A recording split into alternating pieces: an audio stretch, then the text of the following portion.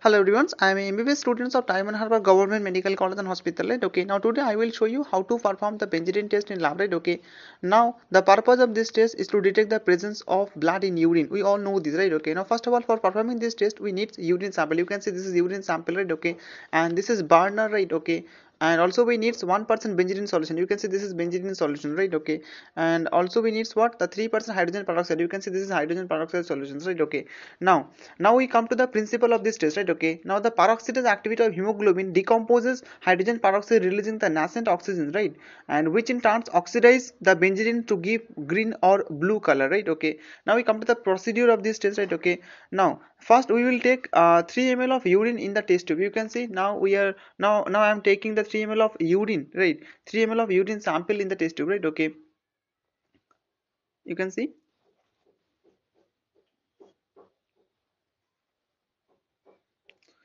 Then we will proceed to boil that test tube, right? Okay, so we will boil the test tube for 2 minutes. You can see now I am boiling the test tube for 2 minutes, right? After that we will cool it under the tap water, right?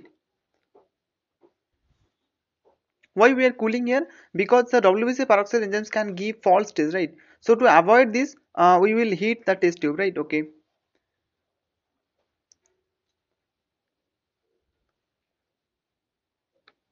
because we all know RBC peroxides are the heat stable enzymes, right?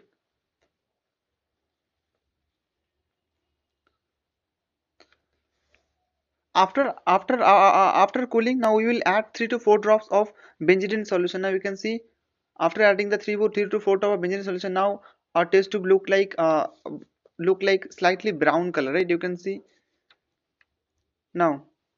Now we come to add the 3% hydrogen peroxide solution, right? Okay, now after adding the 3% hydrogen peroxide solutions, then we will check the color of the solutions whether it is blue or green, right?